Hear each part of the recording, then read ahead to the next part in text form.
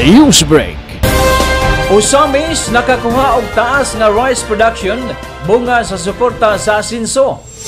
Hapit makuha sa Asenso administration ang 6 tons rice production target dili palang dugay human miarangkada ang programa alang sa mga rice farmers sa dakbayan sa Ozamiz nga gitawag og EORFFA o Asenso Ozamiz Rice Farmers Fully Assistance. Nagkanayon si City Agriculture Officer Carlos Pihuan atol sa pagdumdum sa Consumer Welfare Month 2024 nga gipanguluhan sa Department of Trade and Industry dili palang dugay nga sa naandang 4.5 ngadto sa 4.8 tons nga abot sa mga rice farmers sa Ozamiz matag cropping miabot na kini karon og 5.7 tons o 0.3% na lang ang kulang makuha na ang target nga 6 tons. Positibo ang panglantaw ni City Agriculturist Carlos Pihuan nga sa dili madugay makuha ra gayud kini o baka mas molapas pa sa target goal gumikan sa gipa-institutionalize nga free rice production assistance sa Asenso administration. Din libre ang expenses sa land preparation, binhi, abono, pre-utilization harvest equipment o komprahon pa og mahal sa National Food Authority kung musubra sa gikinahanglan sa mga rice farmer alang sa konsumo.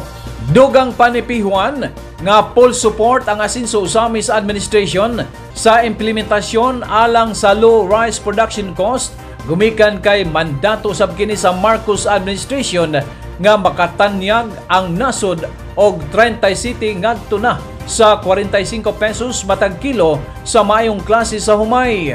Ang problema lang din nato sa Tome is because of the high cost of fertilizer. Mahal tayo ang fertilizer, which is most of our fertilizer imported.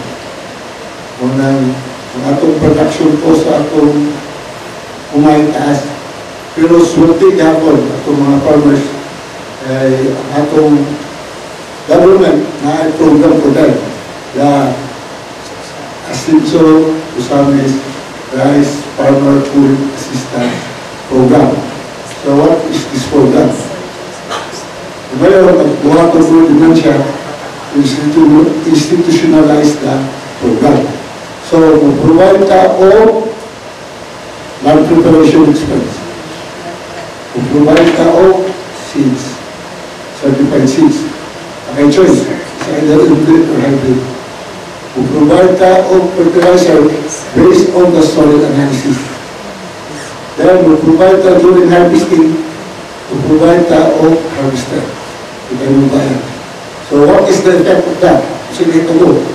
Ang atong harvest itong mga walakang program para sa 4.5 to 4.8 tons per hectare.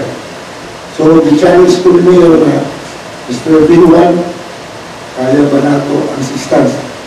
Ito, I'll try my best to you kayo sukat. Wala pa naka-challenge na ko na.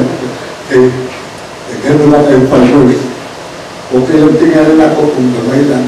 Supervise na kung tayo. Pero, yung talos ko ba, hulog sa amin. Pero okay nila. So, ang nakita ko, ang atong registered hectare sa atong corner sa Taas, 505 so far. Ang atong mga pinag-work farmers na is mga nalata sa 866 farmers. So, puting ka, tagaan na ito mas ulit yung mga what happened? We were able to harvest 5.7.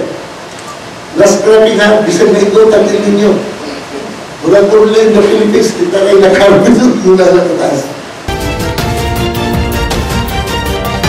OneTV NewsBreak. Attorney Sam Norman Go Puentes miduso og COC pagkamayor sa Ozamiz. Si Attorney Sam Norman Go Puentes ang kasamtangang City Administrator sa Ozamiz mao'y pinal nga standard bearer sa Asenso team sa city level. Kini human hiniusang giusa nila ni Mayor Indy